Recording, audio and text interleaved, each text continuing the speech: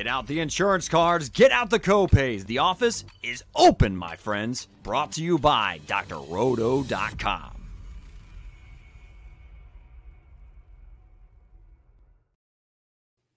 What is up, and welcome in. We are the One and Done Show. We are your fast break of college basketball information. I am your host, Eric Romoff. You can catch me on those Twitter streets at FantasyNav, and he is the captain of our ship here at Greens Media. He is the OG Money Mike. He is MC Holland34 on Twitter. He is Mr. Mike Holland. Mike, we are finally here. We are down to the last game of the season, which means we're down to the last slate of the season. How are you feeling on this Sunday night? Feeling good, man. I cannot believe we are closing up college basketball season for the year, because me and your boy Nate C. Hustle have been grinding away at this transfer portal board. Plan is to release it Tuesday. So obviously we have the national championship tomorrow. I'm not going to release that while people are looking for info on that. So we're going to release it on Tuesday. It'll be filled with 300 names. We've already got commitments. We've already done a show about the offseason already, and that's kind of a weird thing to say when you're still in the middle of a of a tournament to determine the champion for this year. So that is college basketball. I am excited, man. What say you about this matchup that we got going on tomorrow? It feels like chalk ends up ruling the day here. Yeah, chalk ends up ruling. I think this is the last time we were out here. It is increasingly rare in the age of the transfer portal and of NIL to find the by and large assumed two best teams in all of college basketball facing off for the national title. So it is going to be an absolute treat to watch that game tomorrow night. And here we are with DraftKings randomly giving us a $50K first top prize on the Showdown Slate. So for tonight's show, we're going to kick off talking a little bit about the Showdown format and some of the strategies that go into it there. Then we'll dive into the game itself, going all the way down the depth chart, because we're going to have to dive into some interesting options at the very low end. And then, like Mike alluded to, we're gonna jump into some of this offseason news, right? The portal has been popping all the way through the March Madness tournament. So we have players that have just jumped in. We've got players that have new homes already. So we're going to make sure that you have everything that you need before we set off for the night. And one of the things that I need are people jumping into this comment section, like Forklift Jeremy hitting us with the good evening and the salute. Good evening to yourself, Jeremy. Appreciate you swinging through. Hope you're ready to see that $50K top prize. I heard you got a couple of tickets punched for some of those big tournaments tomorrow. So looking forward to going through the slate. Appreciate you swinging through. If you are like Jeremy and you're chilling with us on YouTube, jump up in the comment section. Let us know how you're feeling. Let us know if you have game predictions. Let us know if you have any questions about the slate. If you're already looking to next year and you want to talk about maybe some portal prospects for your team, whatever it may be, jump up in that comment section. Let us know that you're here and how you're feeling. And while you hit the like and subscribe button. So that is the setup for tonight's show. Mike, you want to jump right into the overview for the slate? Yeah, man. Boy, like this is Showdown. So we've done 54 shows involving DFS, and more shows, with other shows, some of the recaps we've given core fours for like Monday slates too. So we have not done a Showdown slate.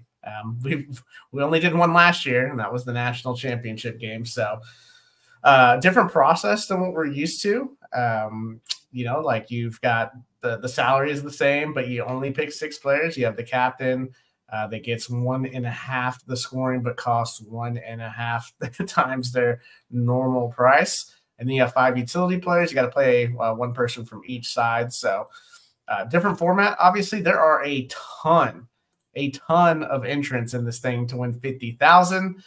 I don't know that it's even remotely possible to have a solo winner with this many entrants. What are your thoughts on that, man? Is that I mean, I wouldn't mind chopping 50K with 15 people plus whatever second, third, fourth, fifth, all combined together. But what are your thoughts? Is there a way to get a solo winner, man? Man, with the way that DraftKings structures these slates, a 15-way chop of 50K might be one of the largest paydays of the entire CBB season. So wouldn't be mad at that at all. In terms of getting unique, right? Like the easiest way, and it's something that we talk about all season long, is leaving salary. Even more so in the context of a showdown slate. The more you leave, the far and away more likely it is that you have just a little bit of a wrinkle in your build to where if you do have that ceiling outcome, you're not chopping with 15 or 50 or 500 people, right? You might be chopping with one or two. Yeah, I said 15, but there's a real possibility you're chopping with 300 people. With the same lineup. A very strong possibility, especially if the chalk hits, right? Like if all the big name players are the ones that are getting there, you're going to be looking at several hundred people that you're chopping with, right? So leaving some salary is a great way to do it. 5-1 overloads is another way to do it, right? Most people tend to go towards a little bit more of a balanced build. I always do that, man. I always want to be like, I got to get like 2 from one side or 3 from one side.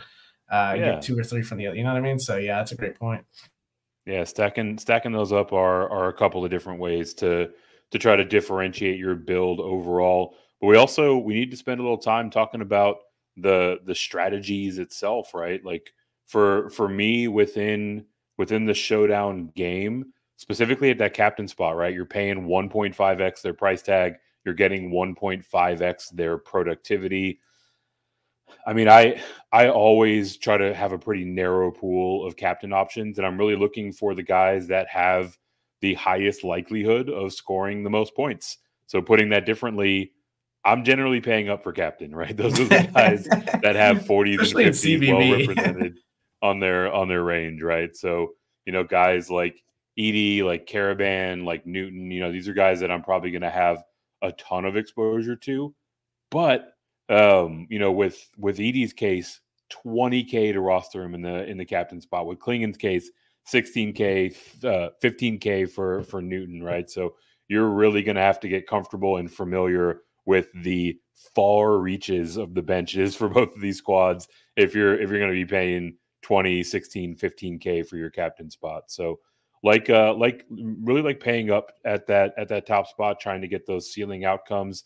And then after that, it's a numbers game in terms of in terms of roster construction, right? Like you have to try to cover a lot of different bases. So build out a core of 2-3 guys that you want to rotate around them in that captain spot and in the flex spot, and then try to cover all the different outcomes for these sort of fringy guys that may have their ceiling game is really kind of the direction that I take on most showdown slates.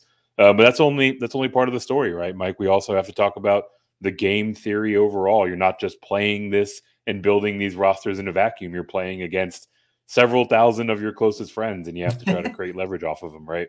Friends and enemies now.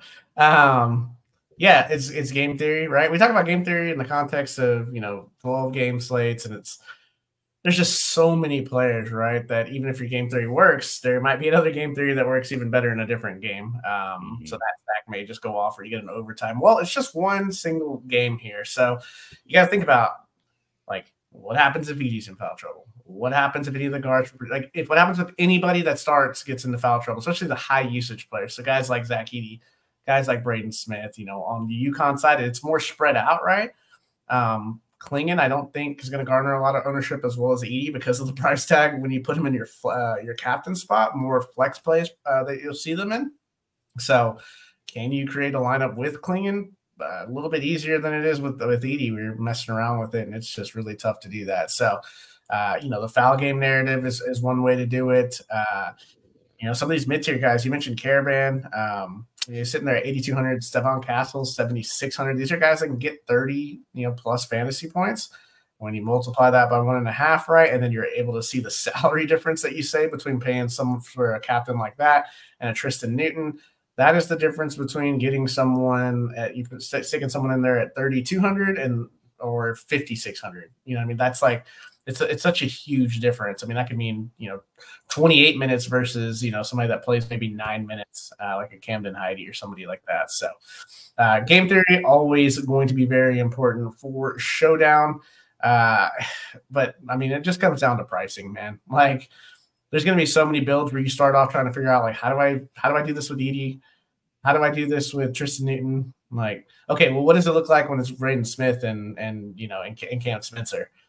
So that's going to be your narrative that you're, obviously going to go through. I don't know that there's a super punt. Because we talk about Purdue all the time, like the two guys at the top, Edey's usage rate's too crazy. And then UConn's the opposite. Their usage is all spread out.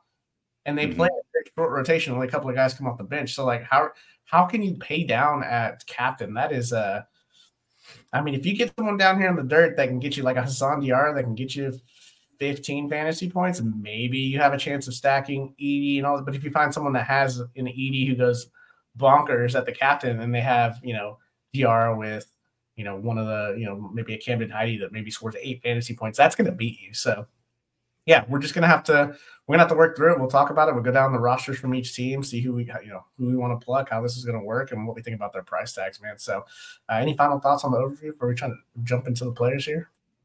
No, I think we're ready to jump in. Like you said, Mike, we're gonna go top to bottom on these rosters and really try to find a couple of those diamonds in the rough to go with some of the more brand name players that we've been talking about all season.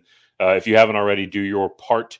Hit those like and subscribe buttons. Also, I need to do my part, which is updating our one and done bracket challenge. I gave this update, I guess, about a week or so ago. No change as the chalk has advanced through to the national title game. So it's basically going to come down to this game itself. If Uconn wins, then Jeff Gagner is taking home this signed Caleb Love jersey. If Purdue pulls the upset or the slight upset, then our friend Eric Myers will be the lucky winner of that new autograph. So definitely appreciate everyone that participated in it. Love to see all of those breadheads jumping in, and it's awesome that it comes down to the final game. So definitely excited to see how this one shakes out, not only between those two, but also on these DFS Screets, which is where we're heading in. I mentioned it earlier.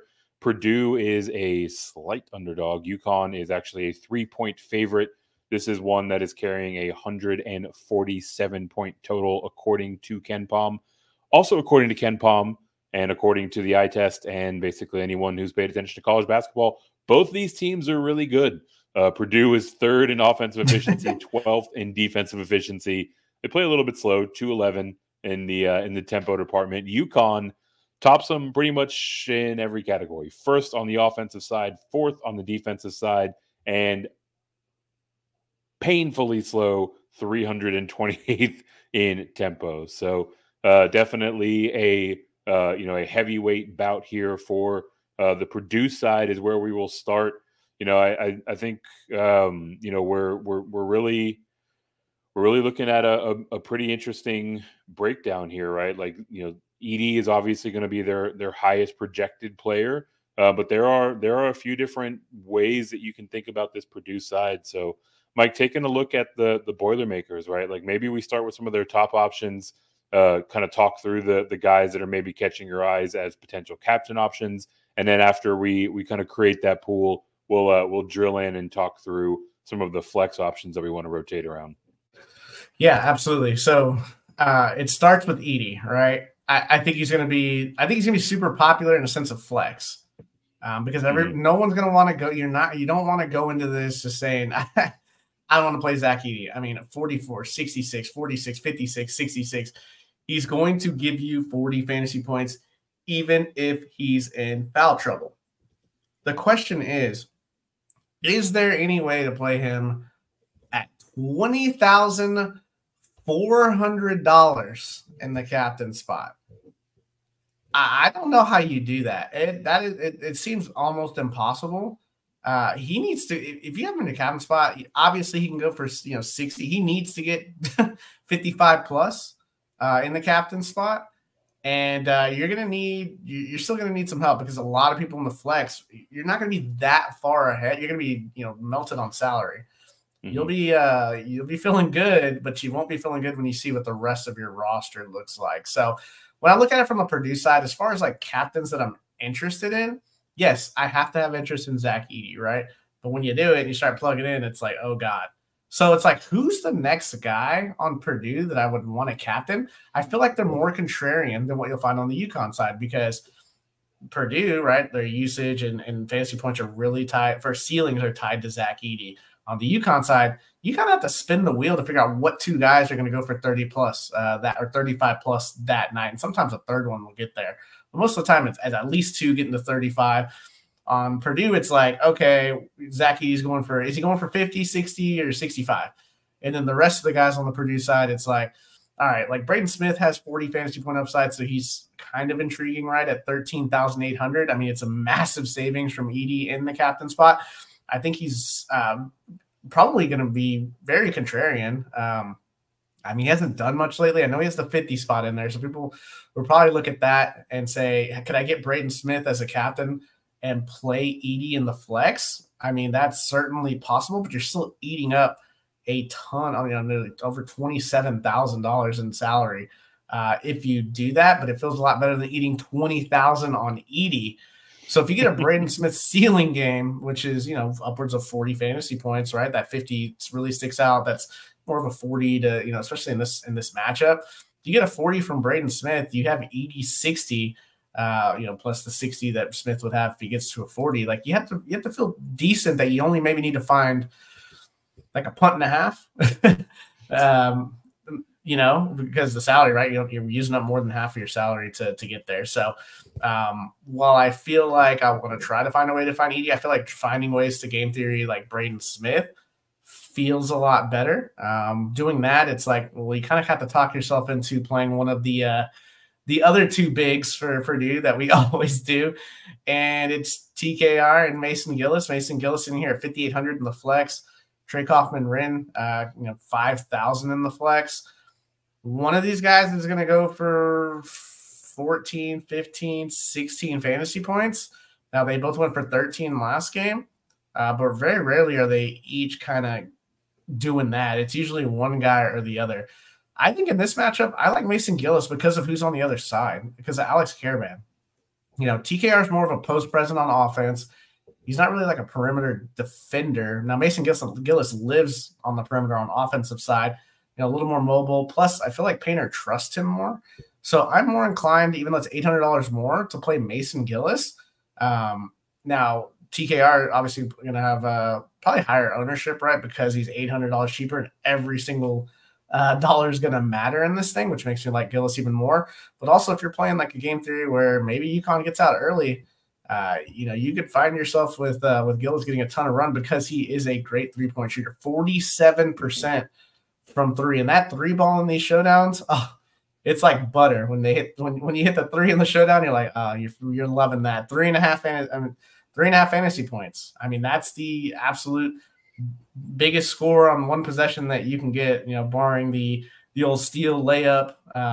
You know, that obviously can go for 4 points, but you know, you love to see that. So Mason Gillis at the 5,800. I'm not gonna say TKR is not a bad play, because we've seen him go for like random type games where he goes for 20 plus.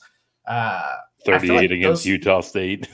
Yeah, that was a ridiculous game. So I mean, typically when he's hitting the ceilings, it's in the 20s, low 20s typically. Same thing with Mason Gillis, kind of low 20s, or where these guys are getting. So if I'm building, you know, a lineup with Braden Smith and the captain, Edey and flex, I'm probably looking at Gillis or TKR in that spot. You're still going to find yourself real strapped for cash if you're trying to get Uconn runbacks. So that's why it takes us down to Camden Heide, who he hasn't done much recently, but if Edey has a ceiling game, I mean, six to 8 fantasy points would be pretty choice from Camden Heide here. The minutes have been obviously trending down. You know, first round Grambling gets 22, obviously. Utah State in the blowout, he gets 15, plays really well, 14 fantasy points. Only sees 11 minutes against Gonzaga and 2 shots. 12 minutes against Tennessee, no shots. 7 minutes against NC State, 1 shot.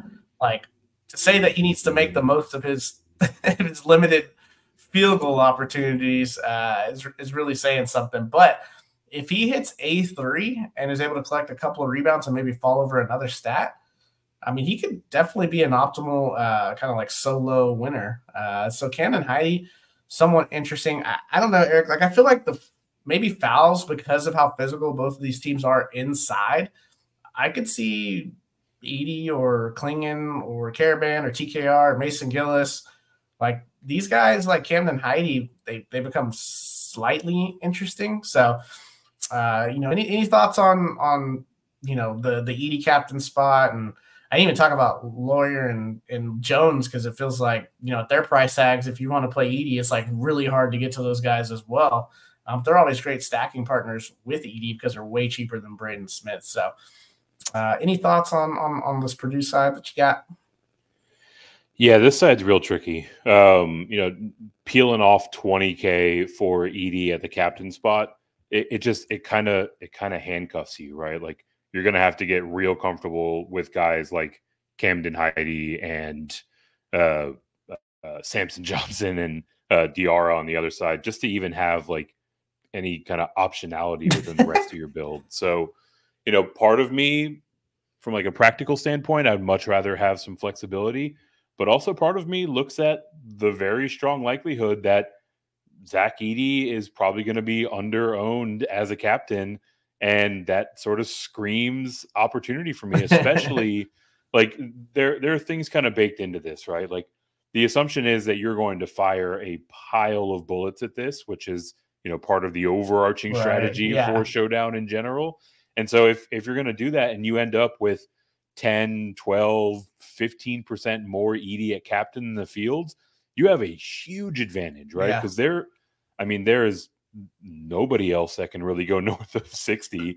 Certainly nobody that can push, 65, 70. So if this is that game and you're even slightly overweight to the field with Edey, I mean, you talked about Heidi getting you 6 points, right? Like, he's shooting 45% from three on a pretty limited sampling of shot attempts, because he's never on the court. Like, if this is that game where he hits it, you're doing plenty fine pairing him up with Edey in the event that Edey also hits his ceiling game. I also think there's something that you brought up that, really underscores an interesting point, right? Like, with Lawyer, with Lance Jones, like, I don't know if they're going to be all that popular, because they just kind of sit in a weird spot from a pricing standpoint, right? Like, people are going up to Edey, right? I mean, he's going to be near 100% owned when he looks at his flex ownership. Braden Smith is going to be a very popular pivot off that. And then after that point, like, I think most people are looking to pay down, right? People are going to be looking at Gillis and TKR, and to a lesser extent Camden Heidi, and Lawyer and Lance Jones are just going to be kind of sitting there. So, in the case of both these guys, kind of like it's been for the last handful of slates, they're basically the same price. Fletcher Lawyer is $200 more expensive than Lance Jones, 6.6K. I mean, Lawyer is that classic shot-dependent type of guy, right? 19% shot rate. He's shooting 45% on his 143-point attempts. The minutes are up in the tourney. We see those rotations getting more and more tight as teams get deeper into the tournament. So you like the fact that he's getting a little bit more run out there. It feels better to play these guys with with like a Smith or a Gillis TKR type of combination.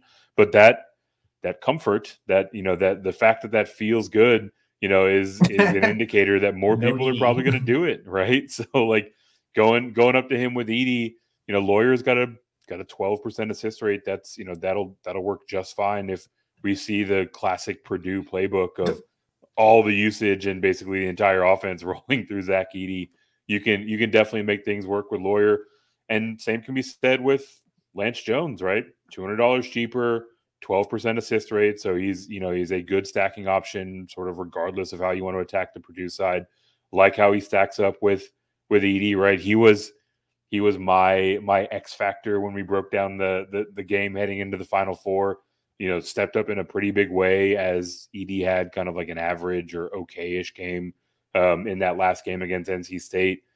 I mean, look, he's the 3-and-D guy, right? Like, he's the one that, I think can still be a key to this game now that we talk about the national championship. So if he's getting a little bit more usage in this context, sitting at 6.4K, handing out, enough dimes, like, you can feel okay about stacking him up with Edey, at least from a game theory standpoint. So here's my question though. Like, if you put Edey in the captain spot, I know what you're saying because of the leverage piece, right? You can get more guys, or you can have a higher ceiling, right? If you're able to hit a high D6. But doesn't every lineup kind of look the same with Edey at captain? Like, how do you differentiate an Edey lineup? So, like, if we can stick him in the captain spot, we'll see that you have, it's like 5.9.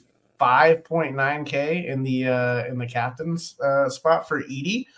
So like you talk like okay, so Gillis 5,800, TKR 5,000, Camden Heidi 3,600, Miles Colvin is 16. I don't think 0-1. So there's the first question, right? Like as we talk about putting together a showdown lineup, running down this roster top to bottom, obviously Smith, Lawyer, Jones, all fine options. You feel comfortable with them. We need to find that cutoff point. Gillis is in the pool, TKR is in the pool, Heidi's in the pool. Is that where the line stops? Yeah, I think that's where can you maybe sniff down in some of these super savers? No, there's no way. There's no way. Like, and so the Edey captains, what I'm saying is the Edey captains are automatically going to have one of TKR or Gillis. They're going to have Hassan Diarra. So those lineups, most people are going to want to play TKR at 5K, and then they're going to want to play Diarra on the other side for 5,400. That's going to give you a little over $6,000. But you can't pay for anybody at $6,000. Like, nope. Unless you want to go heavy on the Purdue side, because you can't get to one of the 5 guys on the Uconn side. You can't get to Clingan, Newton, who are over 10K flex. Cam Spencer, damn near 10K flex. I mean, Stephon Castle and Caravan is basically the 5th wheel every night, every other game. 8,200 and 7,600. You already played Diarra. There's literally no one to play. Like, there is no one to play. So that it's scary. Like, yeah, okay, take your Heidi 6, take your TKR 12, take your Diarra 14. I guess it could be enough, but if a lot of people play that, then you're playing, I feel like, the same lineups against other people. So to me, it renders Zach Edey as a flex option. I don't want to say, I can't even finish the sentence. As a flex option only. I'm not going to say, I know when it comes down to it, I'm going to have 1 or 2 Edey captain lineups, but I know that my 1 or 2 Edey captain lineups, Eric, are going to be the same as everyone else's 1 or 2 Edey lineups. Am I not? So I don't know if that's necessarily the case, right? And the thing is, like, going this route, it's hard to build an optimal lineup. But an optimal lineup is almost certainly not shipping a solo first, or even like a double-digit split to first, right? So like you're kind of banking on some atypical outcomes coming to pass. I guess but so, with this 4-pack, right? Like you have to get down to Heidi. You have to go between TKR or Gillis. We'll go TKR, which will probably be the more popular of those 2 choices, to your point earlier. Now you've got Diarra in there.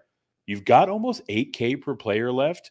Rotating around through basically every combination of the players available to you in these 2 remaining utility spots is how you get different, right? Because there are going to be people like me who are looking at Stephon Castle, who like, shout out to the kid, just completely cemented his case as a high NBA draft pick in that last game.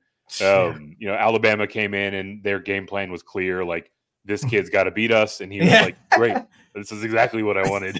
So he went out and cooked. And in turn, he went up 2K in price tag, right? Like, if that happened in any other round where he wasn't heading into a showdown, he would go up 700, he'd be 7K, maybe 1,000, like 6,800. Right? So point being, like, I would love to play him.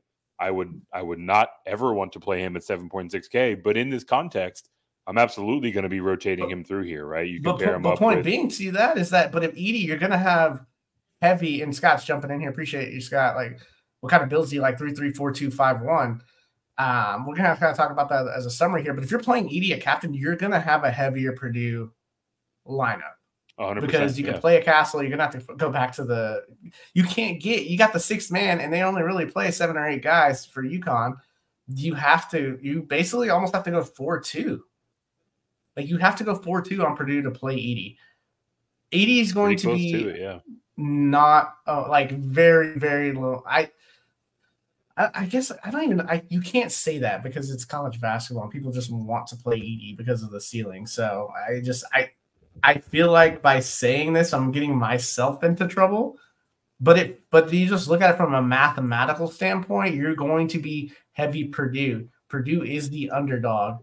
Like you're gonna have lineups that feel the same, especially if you want a run back, and people are gonna want a run back. They're gonna want a Newton run back or the Castle run back or a Caravan run back or whoever the hell you want us to run back, and that's going to dive you right into those guards in the middle. It's going to dive you right back to Mason Gillis or TKR, which whenever you didn't pick. So yeah, I mean it's going to be it's just going to be tough. And so I would be absolutely shocked. If I had to put a number on it, I would say he's 20% just because I know showdowns, right? Or at least from the NFL. And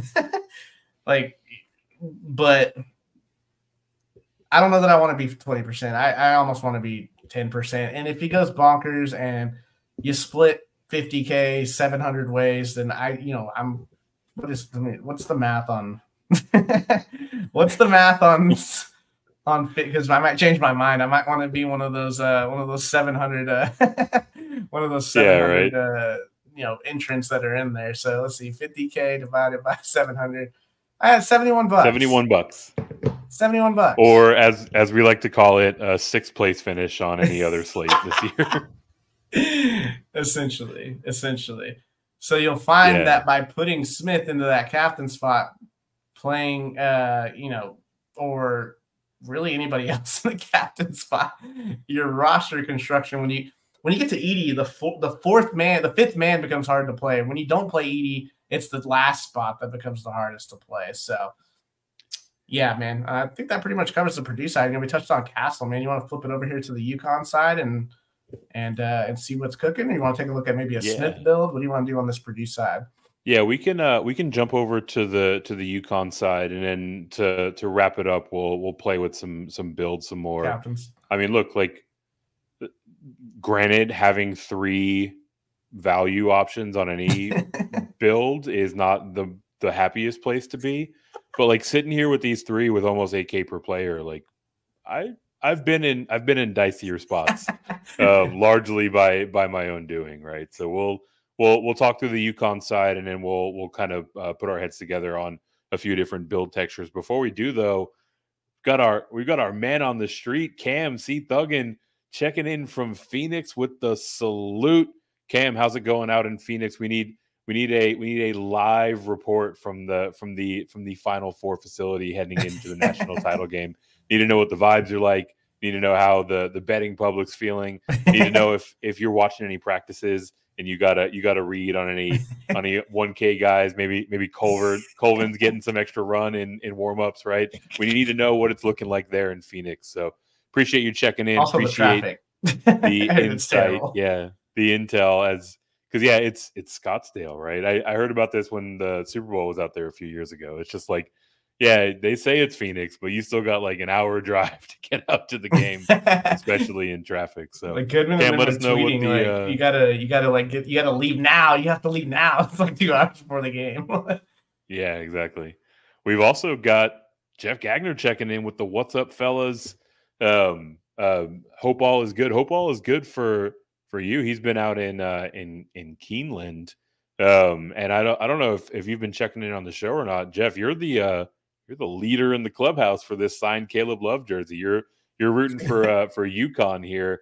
The Huskies take it home. You're taking home that piece of memorabilia. So appreciate you swinging through. Hope all is good with you. Getting a little bit of that live reporting. The live bets get in before they update after the made basket. So sounds like those in-game bets are flying in Phoenix, which is always a fun scene. So Mike, like you mentioned, we'll jump over to the Uconn side here, kind of like I laid out off the top, kind of a short list of captain options in my mind, right? Really looking at some of the most expensive players in Clingan and Spencer and Newton as where my eye immediately goes to as potential captains, but kind of working up and down the roster here, like you think there's a decent case for, you know, any of these, you know, kind of secondary pieces on the Husky side to slot all the way into the captain? I'm gonna disagree a little bit with you on this Uconn side. I think all 6. We're talking the starting 5 and Hassan Diar. I think all 6 are at least like in consideration for the captain spot. We're on Purdue. I think it's Edey, Smith, and that's probably it for captain spots. How does Zach Edey not have like a 50% usage rate? Like it just all goes through him. And to your point, it's the exact opposite with UConn, right? Like they spread it out pretty evenly across everyone. Right, exactly. And my thing is I don't like the front court against Edey because he draws a ton of fouls. And Clingan's wanted to get into foul trouble. Like it's not like he's like, you know, this. Yeah, he goes for shot. You know, he goes for block shots. God, that captain tag for him it's terrifying. 16.2 is a lot. I mean, that's somehow a huge savings from the 20K that Edey's got still. Yeah, seriously, like it's pretty ridiculous. Fouls called per 40. He is the guys that play of the starters. He is right behind Castle. 3.5 fouls called per 40 minutes, which isn't terrible. But also, you have to remember, he doesn't play as many minutes as – he's going to play a pile of minutes in this one. If he's in foul trouble, he's not. But Bama played 29. Like, you know, Northwestern, the you know, kind of the closest game, he dominated. That game was over at halftime. Yeah. Northwestern, he played 27. He's going to play high 20s, possibly 30 minutes in this one if he's not in foul trouble.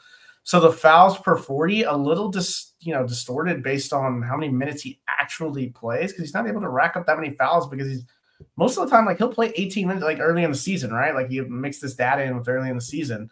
You know, he's playing 18 and, you know, scoring 40 fantasy points in 20 minutes.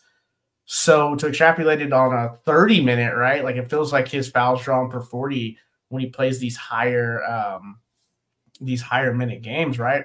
Probably gonna be a little bit higher than 3.5, closer to 4 or 5, which is terrifying when you play the guy that leads the country in fouls drawn. So I don't think of all the 5, and this probably makes him very contrarian because of his price tag and because of the matchup. I don't have a lot of interest in Donovan Clingan, which makes him very like appealing as a contrarian, like a solo shipper, right? I could see Donovan Clingan in the captain spot as a solo ship to win it all. Ooh. But you have to have like literally everything go right. And you better be, I don't see a way that he really gets there with Edey on the floor for 40 minutes. Like that's tough. We were talking about this in the group chat, reminiscing to the start of the season prior where we were saying, man, I hope Edey got his conditioning up and he can play 26 minutes, right? He played 40 and 39 minutes respectively in those last 2 games. And to your point about foul calls, right? Like I think it's going to be a pretty clear theme early in this game Paint is going to want to get Edey banging down there with Clingan early, right? Like he picks up an early foul, and granted, UConn is one of the deepest and most versatile teams in college basketball in recent memory, even, right? But like you get Clingan into a little bit of foul trouble early. Yeah, all of a sudden, like they're the tools they can reach into their bag and start to get a little bit limited. So they're going to test him real early in this game and see if they can't get a cheap one. Right? So the women's championship, they let them play. They even like announcers like today, they were like, shout out South Carolina. It's a great team, man. I think they're undefeated in the season. Like, I don't know why people are shocked that they like won the national championship. People are devastated. It wasn't Portland. I got kind of upset about Don Staley crying. I'm like, what are you crying for? Like, you beat everybody. Like, so it's kind of expected. That's the kind of change that Caitlin Clark has brought about. But, kind of circling back to this, right? Like, Man. Donovan Clingan at like a low owned 30 minutes, not in foul trouble, solo shipper is definitely appealing. But the range of outcomes that have to happen, Edey probably needs to be in foul trouble. You better hit on everything else in this game. You're going to need to pick between TKR. If Edey is in foul trouble, you need to pick the right guy between TKR and Gillis.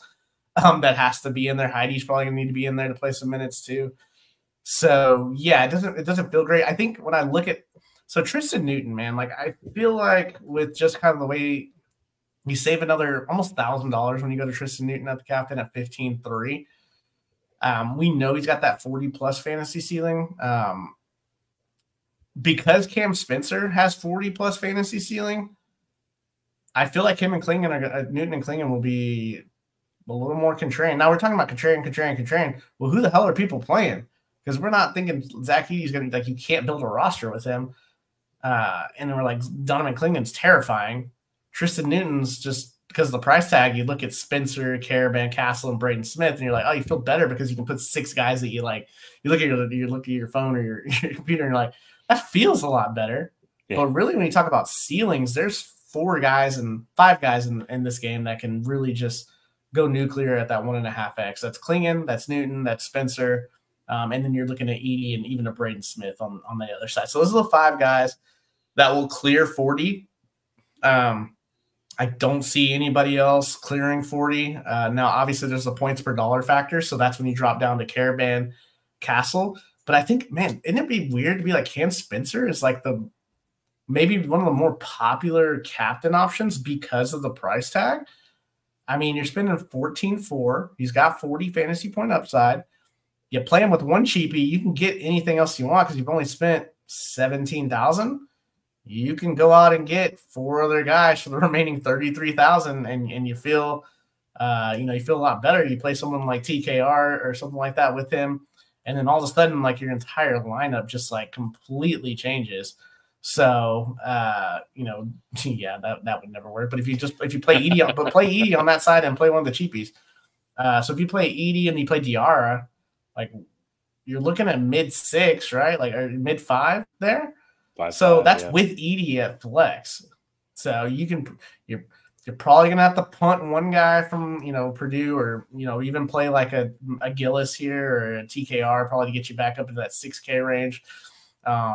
But these guys I feel like be a little more popular though. The Cam Spencers, the Alex Caravans, the Stephon Castles. Those guys may be a little more popular than Tristan Newton, Donovan Clingan. I say that in theory, but a lot of the times people are just like, well, who has the highest ceiling? We're just going to jam them into the captain spot. And honestly, when I go and actually build the lineups, I may just go with that. And hell, I might take a 3 from somebody, and it'll probably end up optimal because you see that in football, you see it in NBA. It's like, okay, this guy didn't do anything, but he's on the optimal because he nailed the 5 like highest scores or highest point per dollar guys on the slate. So not to, I just feel like the ownership, it's going to be fun because it's not going to be like this one captain that's going to be 50%. You're going to have spread out captains. It's going to be spread. So that's, I feel like you could solo ship on that sense. It's just, you're going to be chopping a lot with Edey ones and Clingan ones and even Newton ones. So these ones where you can kind of get different are Spencer, Caravan. Diarra, if you can get a 20, feels good at the captain spot because now you can play Edey. Now you can play Lance Jones. Now you can play Cam Spencer with him. So it feels like Diarra is going to garner a little bit of captain's ownership here. I mean, 8,100 there. You go in, you toss in Edey. You play a Gillis with him, and then you can get 2 of the studs essentially. So, like if you put in Gillis there, you're averaging over 8K per player. 7.5. I mean, it feels good. 7.5K. If you played TKR there instead of now it gets you up to like 7,700 per player.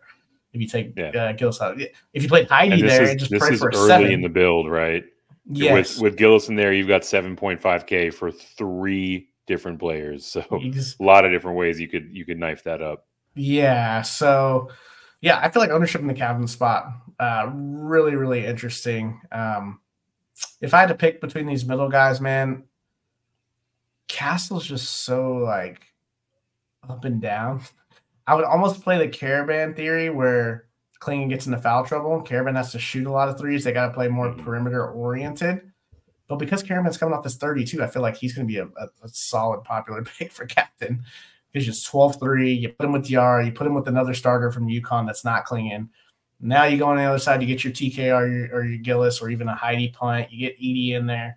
Now you play a Lance Jones or now you can get to one of those kind of that third or fourth option for Purdue. But when you look at it from a sense of like UConn, it doesn't feel great on the stacking to play multiple guys on the Purdue side. But for UConn, like getting those guys in the flex, you just can't get there. Like the only way you can get there in the flex is if you take a shot on Lance Jones or Lawyer. And that just seems like a complete disaster. So, having talked through a lot of this, I feel like, I kind of want to start my initial builds.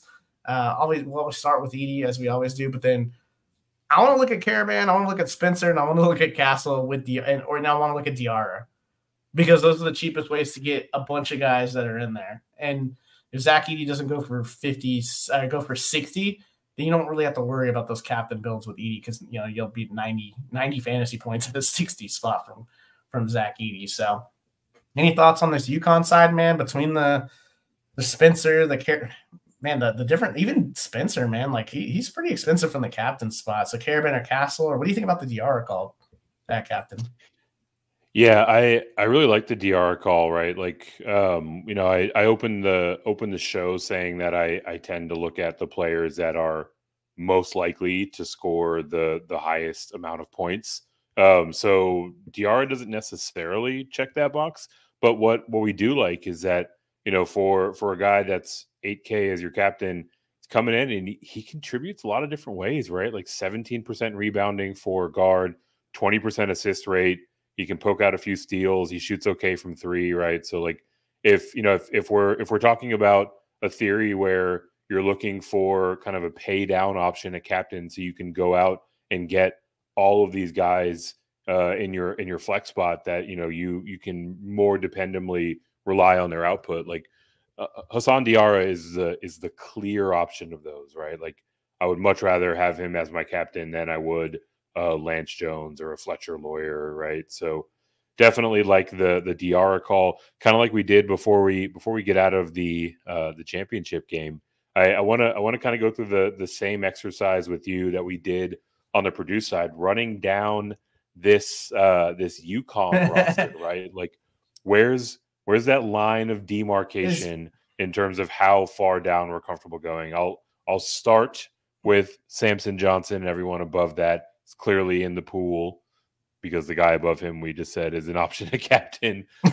Looking down at Stewart, looking down at Hurley, Andrew Hurley, Ross. Okay, I guess we have to have a quick conversation about Stewart because of Edey's fouls. How many times have we seen backup bigs have to play minutes against Purdue in this tournament? Last time out, Ben Middlebrooks. A bunch of every time out because he's getting every single time. We had JP Estrella from Tennessee log in like 18 minutes. That's insane. It's absolutely insane. He's a good player. Like, not Calipari. Hurley has been on record, like essentially begging him to wait and not get into the transfer portal after this year, because obviously you're probably going to lose a lot of guys going into the offseason. He's going to become a focal point, and we'll never play him for this price tag ever again because he's super talented. You could just see it off the limited minutes. You're like, oh, God, like this guy's going to absolutely explode when he starts getting 30 minutes. So, yeah, because of the game theory of Clingan, I don't know who the hell got, like, Samson Johnson is going to have he's long, but he is small. Like, he is skinny, not small. He's skinny. Yeah. And Zach Edey, I feel like I'm going to throw him around. Stewart's not as tall, but he's going to have a little more weight behind him. Jalen Stewart is in the player pool, I guess you should say, and maybe a way to get real cheap. I mean, I'd rather play him than a Colvin, right? If you're going to play Heidi, you might as well play Stewart, like $1,200 cheaper, because you get all these fouls from Edey. Edey's going to get a bunch of fouls like drawn. Like that's just what he does. There's just no way when he gets 30 post-ups that he's not going to get some foul draw. So, yeah, I guess we could talk Jalen Stewart. I absolutely. Like, how much I'll get to him, I don't know. It's just going to depend on the refs, man. So if you think the refs are going to kind of handcuff these teams, especially the Uconn side in the front court, then I would look strongly at Caravan. You kind of have to look at Samson Johnson, because Samson Johnson on the other side, he's going to pose an annoying threat as like a lob thrower for Edey defensively. He's kind of got a knack for offensive rebounds and stuff like that. So it's going to be real annoying, whereas Clingan's the banger, right? Like you don't really have to worry about him kind of going over the top most of the time. So, yeah, I mean, if Samson Johnson, I really wish he was like sub 4K on this slate. You couldn't even get that, though. I mean, it kind of doesn't matter, though, right? Like we're following down the track that there are, 4, probably 3 guys that are very expensive that are going to be the most popular captain options. And in turn, because of that, that means that Samson Johnson's going to be super popular. Heidi is going to be super popular because like you have to have one of these like low 4s or below guys just to do anything else with your roster, top. Right? So yeah, like, I mean, regardless of how much we don't like their price tag or how it's probably not a smart play on paper, like these guys are going to be super popular because it gives you enough flexibility with the rest of your build, right? Foul committed for Samson Johnson, 7.2 per 40. Like he's fouling out in this game. He's doing the Grant Nelson from like a month ago kind of. He averaged like what 13 minutes this year. Yeah, so my God, 7.2. I mean, 16 minutes per game this year. It's not terrible. Like when you're at per 47, right? Like, but he by far of anybody that plays any minutes on this thing is he's gonna. Which man, Jalen Stewart, man, we're gonna keep talking through this, and I'm gonna have a little more Jalen Stewart than I thought. Yeah, we're gonna talk Mike into 35% Jalen Stewart. No, not 35%. Fouls drawn, Zach Edey, 9.6 for 40. Free throw rate, 83% free throw rate. Jeez, man. Yeah, it's gonna be awesome, man. But yeah, anything else on the DFS streets, man? Hopefully you kind of laid out pretty much everything and what it's going to look like. Yeah, it's just obviously going to come down to that one build or maybe several hundred builds that do that same thing to win.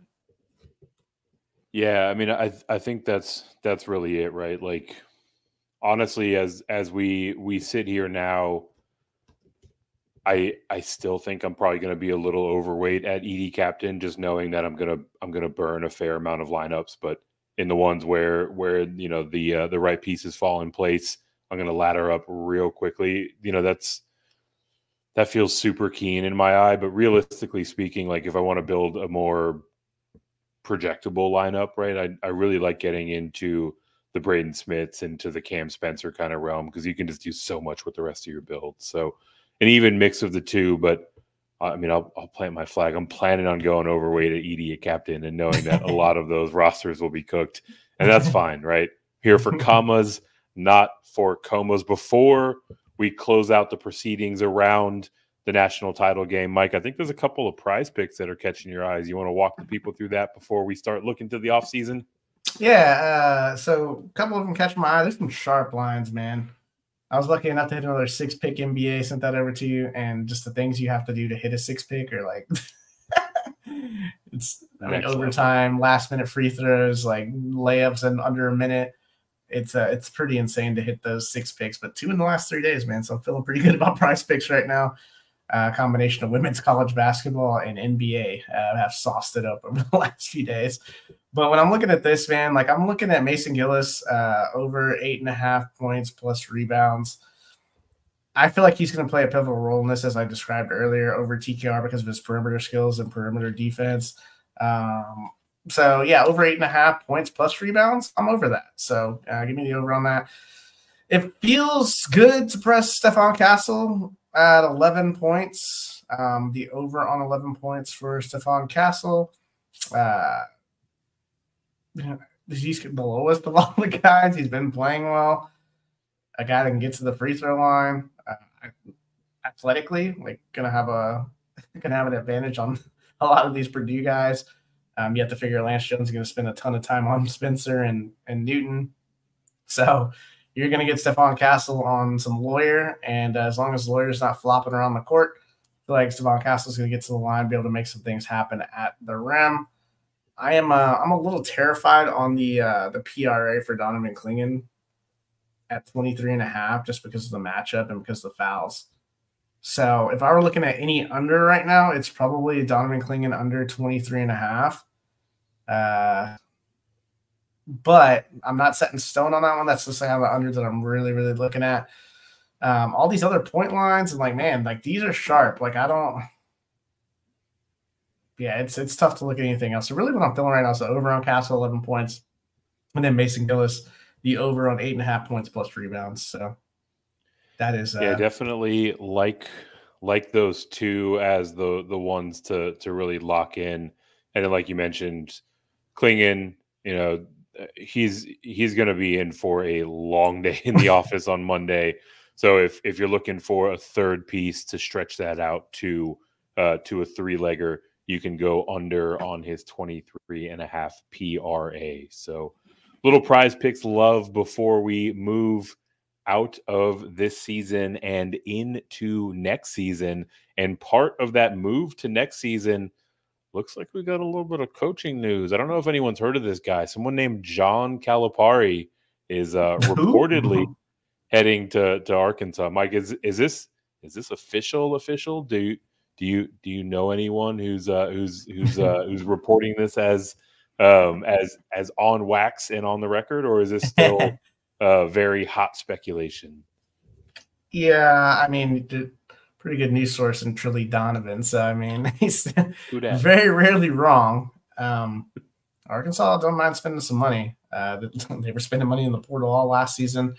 So yeah, and I just think that kind of those mutual things. I think Kentucky's kind of ready. I think Cal's probably ready to move away from that situation. It just might be best for a fresh start. Jeff saying Arkansas money putting Cal in the transfer portal. Yeah, wild stuff for sure, Cam. We'll see if it all goes down, shakes up. Man, both parties just need to separate from each other. I feel like we got to go through this again next year where it's like a bunch of talented dudes. Why aren't they? It's gonna be the story of the first round for them next year if Cal's still at Kentucky. So they might not be if they lose him. The grass isn't always greener all the time. So I know Kentucky's a hotbed. They've got money. They've got fan base. They've got the prestige, like recruiting. But this guy has so many former superstars. But today's college basketball is won by the portal and by older players. I think COVID has really had a lot to do because you got the 6th, 7th year guys. I feel like Calipari is better when it's just regular. You get your 5 guys. You don't have these 23, 24, 25-year-old players playing against these guys. So we'll see, man. It's not always greener, but interesting for sure. It is not always greener, but in the time that you've been breaking that down, we are officially official. Goodman tweeting it out, Jeff Borzello reporting it, as well as Pete Mel.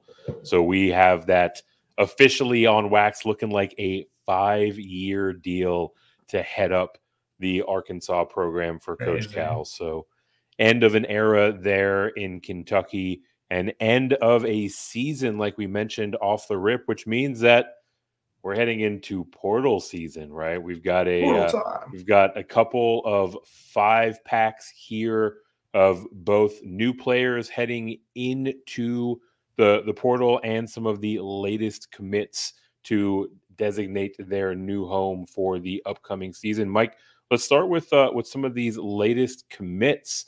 We've got a 5-pack that we're working through here. Who's the first name that has announced their new residence for next season? Yeah, so a guy that we talked about, I think about a week ago, as a fabulous 2-way player, it's Kobe Johnson. He's not going very far, across the street, actually. So he's the number 7 now on our big board. That'll be released on Tuesday. The 6'6" wing from USC is going to UCLA. And it's funny, I saw a tweet where he's mocking the UCLA fans, and now he's committed to UCLA. So this is the times we live in with the transfer portal. averaged 11 points, 4.5 boards, 3.5 assists, over 2 steals. One of the best perimeter defenders in the country. We kind of know like disastrous last year and off season for UCLA. Mick Cronin tried to go out and get all these international guys. Like none of them worked out. Half of them in the portal today. Fiblio is in there. Like it just didn't work out. So now you have Kobe Johnson, very strong. I think he's got a little more offensive game that he can display now that he's kind of away from, the Isaiah Colliers, the Boogie Ellises, the Drew Petersons, the Bronny James situation. You know what I mean? It's just kind of away from that. Maybe a little bit more of a primary, option on offense here at UCLA. We'll see. Obviously, they got Sky Clark as well from Louisville, which I don't know how that fits, but I guess we'll figure it out. It's going to be interesting to see Cronin and Sky Clark go at it. But this is an awesome pickup. It's been an awesome pickup for anybody. I don't care who the coach is. Like, this guy's a dog on both ends. So, really like this Kobe Johnson news to UCLA. Good get for Coach Cronin there. Who you got next for us? And a huge get for Coach Cronin and a Bruins team that was starting to put some stuff together down the stretch run, right? There's, kind of a lost season for them on the whole, but showed a little bit of promise heading into the offseason and then go out and add some key pieces like Clark, like Kobe Johnson. Definitely feel like we're looking at a pretty quick rebound for the Bruins as we head into next season. Player I want to talk about is Terrence Edwards, the wing out of James Madison. He's committed to Louisville. So we mentioned Sky Clark heading out. In comes Terrence Edwards. For James Madison, Edwards played 36 games. He gave him about 30 minutes per game, was chipping in 17 points, 4.5 boards, 3.5 assists, just under the Heinrich line, 34% from three. So he'll, I'm sure he'll hit the gym and work to get past that 35% mark, so that he doesn't have to hear it from Jay all throughout the course of the offseason. I mean, this is a guy that was the Sun Belt player of the year last year. You look at some of his marquee games, put up a 24 spot against Michigan State to open the season, put up 14 in that first round win over Wisconsin.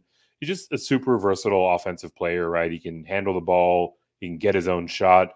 And now with him coming in, with Rain Smith coming in, we've got Coach Kelsey coming in. He's got a little bit of a talent to work with, right? So kind of nowhere to go up for Louisville relative to last season. But even kind of setting that context aside, a lot to be optimistic about. That has a lot to do with guys like Smith and with guys like the newly minted Edwards. So, Mike, 3 more people to talk about here that have committed to their next programs. And next up, we've got Brandon Huntley Hatfield.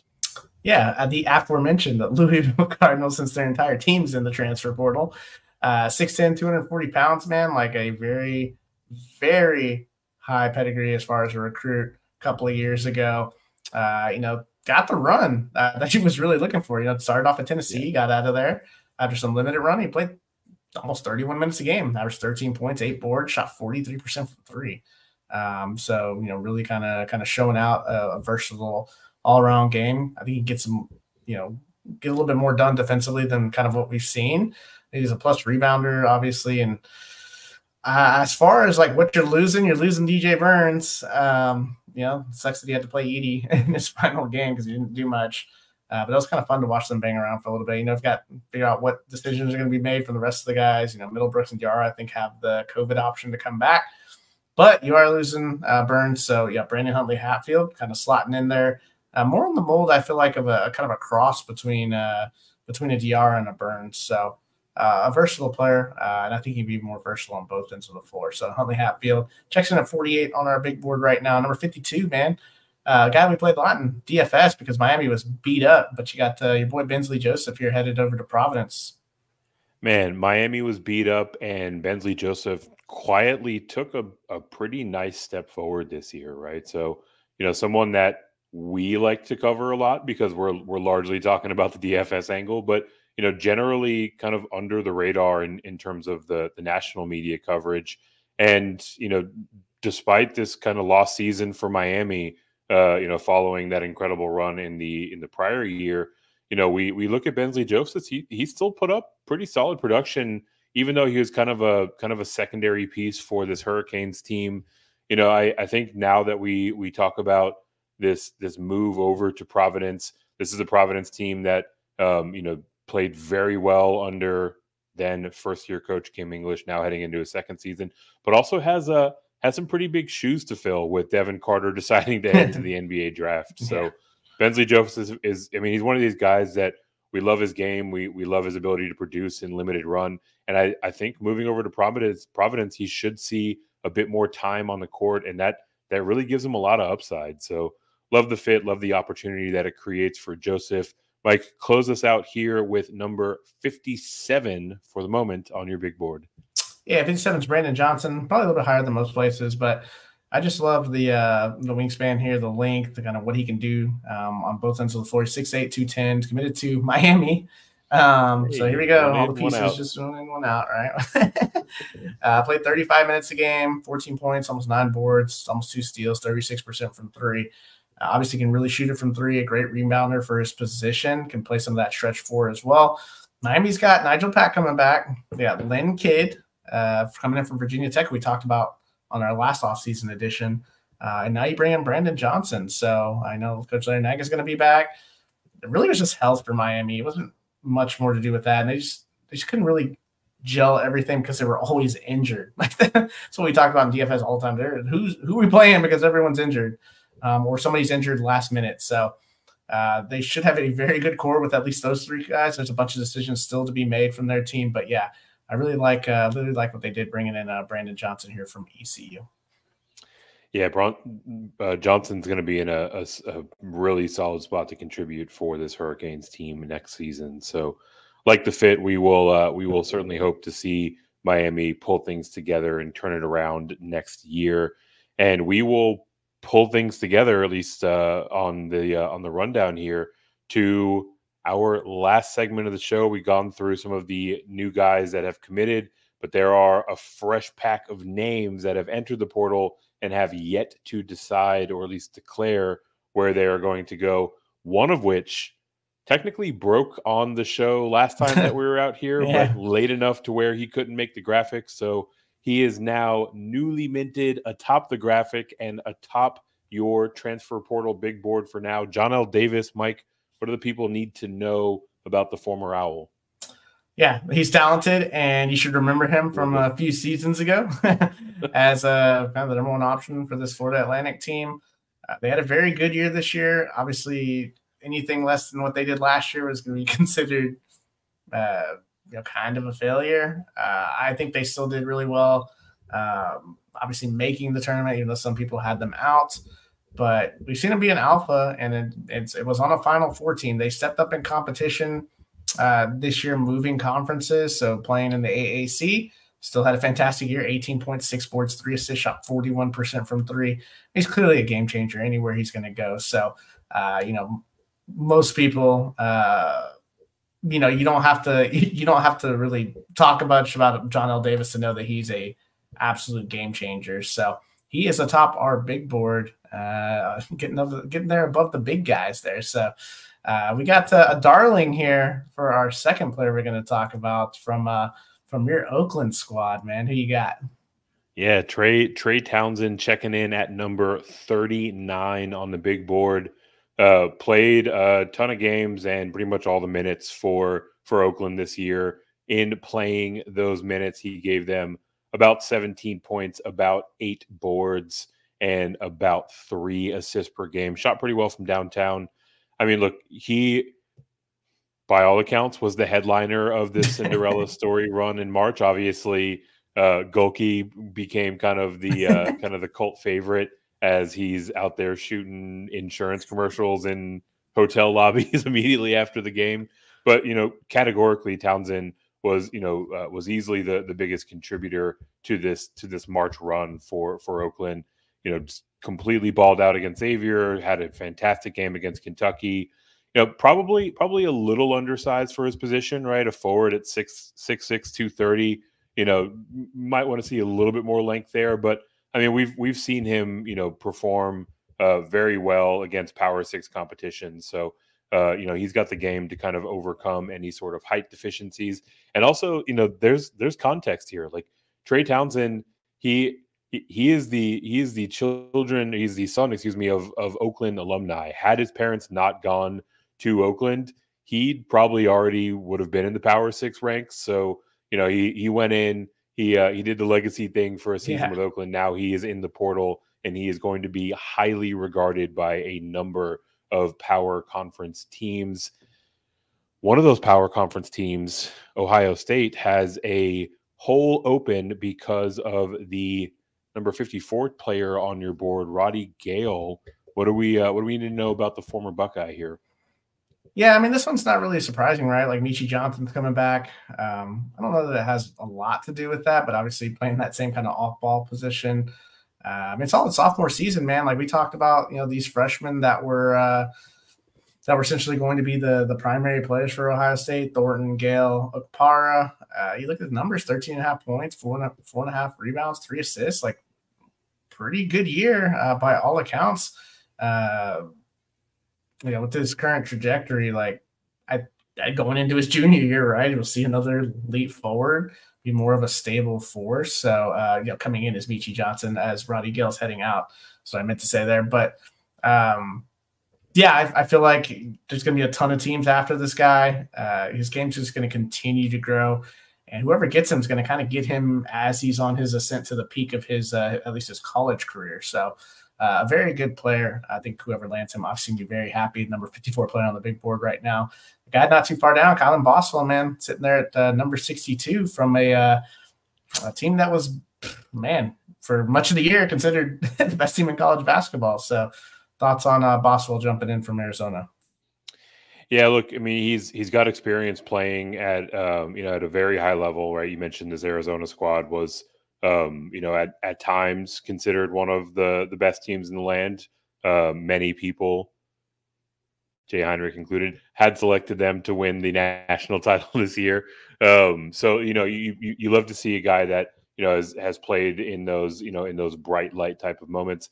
Looking at his year, he had kind of an up and down season. I think it had more to do with a fairly limited role in terms of the way that the Wildcats use him, right? But he can give you playmaking. He can shoot pretty well. He saw it on the defensive side, right? So like there are a number of different ways that a team can use him, and you've got to remember, right? He's coming off of his sophomore year, but he skipped his senior year of high school, so very very young by that regard, and still has some development in front of him, right? There's still some upside that is untapped. So it'll be interesting to see where he lands.